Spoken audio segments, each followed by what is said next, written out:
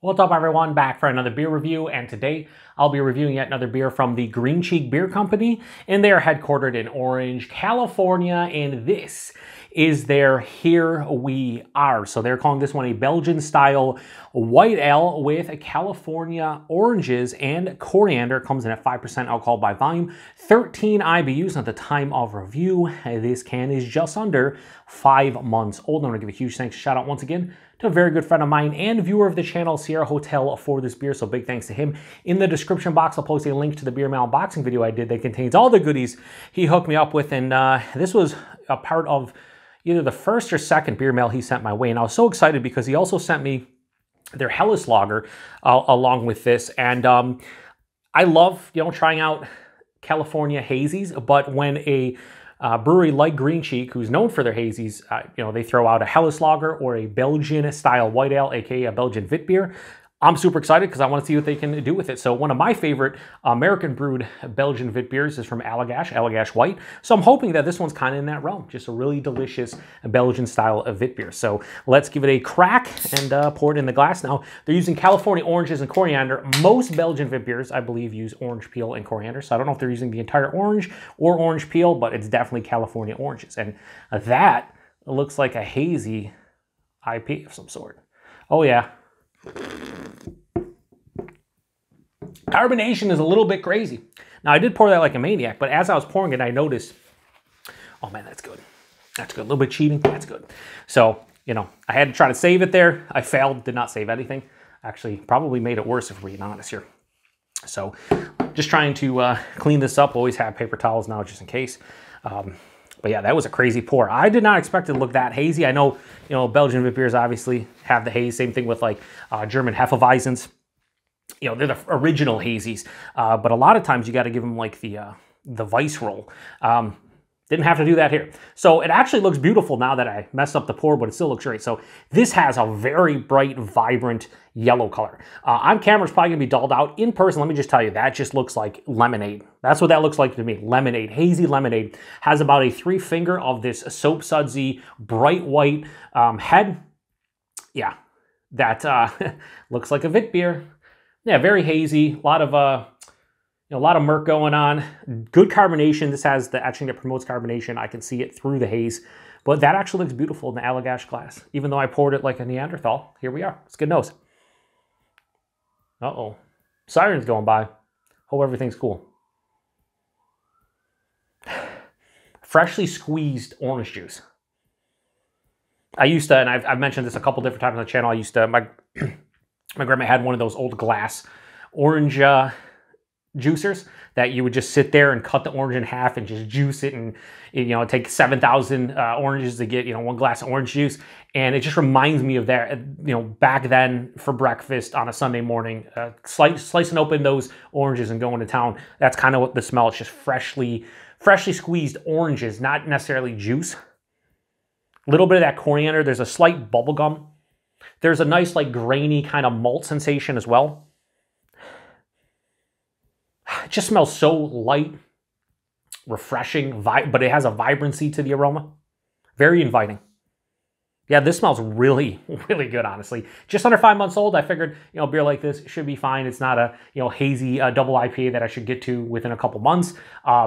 So that's why I'm reviewing this one. Anyway, cheers, everybody. Thanks again to Sierra Hotel.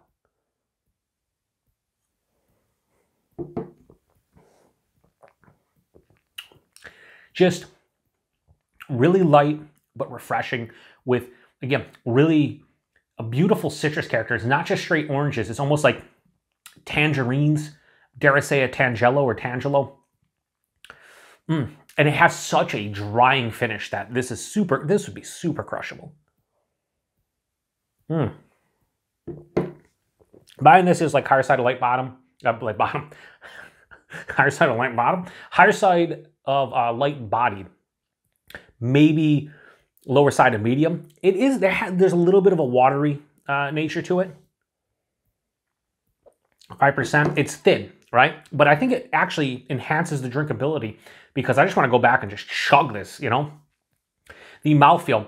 while it is spritzy and has like a moderate to maybe a touch over moderate carbonation, very effervescent on the palate, it is smooth and there is a slight creaminess, and that head would dictate. Look at the lacing. Absolutely fantastic.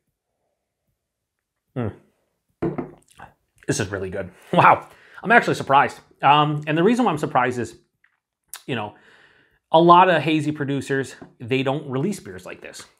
You know, you're not going to get a lot of your hype breweries going, oh, here's our German Hefeweizen, and put it in a can and release it.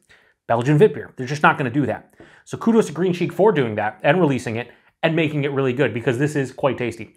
Is it as good as Allagash's white? Probably not. But I don't know. I don't have a can of that or a bottle of that to really compare. I will just say, is stylistically, this is really nice from an American brewery. Yeah, right up front, it's a little bit of like a grainy, biscuity malt character. Quickly morphs into that citrus character. Orange, tangerine, tangelo. It's both the juice of the fruit with like the zest, the rind. It's like all encompasses, you know, basically the entire fruit. Really nice. Passes through, middle of the palate, hits me a little bubblegum. On the finish, I get this nice floral, slightly grassy, and almost herbaceous kind of hop character. Very mildly bitter. I mean, this, you know, this is not supposed to be bitter. It's a you know, Witbier. It's supposed to, you know, have those nice fruity characteristics. A little bit of a coriander kind of too, so like a slight spiciness as well.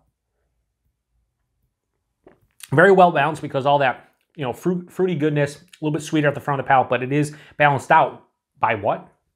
A full-on dry finish. It's not bone dry, but it definitely is dry on the finish. And it's just an easy drinker. This is, so when people are like, oh, what would you like, you know, beer-wise in terms of like, you know, you're poolside, you're at a barbecue, you're at the beach or whatever. Cans of this would be great, because I get enough of that, you know, citrus, refreshing character. It's pretty light, which again works in its favor that this is a little bit watery, so very chuggable. Has nice flavors, very balanced, not too sweet, not too bitter, not too dry. Just a really well-made Belgian-style Witbier. Kudos to Green Cheek on this one. I think this is really good. Stylistically, you know, we'll say stylistically is an American brewed Belgian-style white ale. This is up there. This is probably like a 4.6, 4.7. Like, you don't see a lot of great Belgian-style Witbiers being released by American breweries. It's just not a style that probably resonates a lot with American drinkers. You know, you got your, you know, Blue Moons and Shock Top still a thing. Those are not perfectly, you know, made for the style, even though they'll call them like a white ale, or they'll call it a wheat beer, and a lot of people say it's a Belgian-style Witbier. I mean, I don't hate Blue Moon or Shock Top, but like this something like this blows it out of the water, because this is, to me, extremely well made. So here we are from Green Cheek, like I said, 4.6, 4.7 for the style. But for my own personal overall beer preference, all day, every day, this is a 4.2 out of 5. Like, this is better than some of the hazies I had from them. I shit you not. Like, this is right in that realm where it's just like a very well-made Belgian-style Witbier. And yeah, kudos to Green Cheek on this beer. Price point availability, I was able to get the price point because they actually listed it on their Instagram. $14 a 4-pack, which again is not a bad price when you're talking about it's Green Cheek, it's California. It's not bad. $3.75 might be a little bit high, like the aforementioned, like Blue Moon, you can get that a lot cheaper. But for a great brewery producing something like this and the quality, $14 4-pack is not terrible, especially nowadays. That's a good price point, in my opinion. For you pay for what you get in this scenario, in my opinion.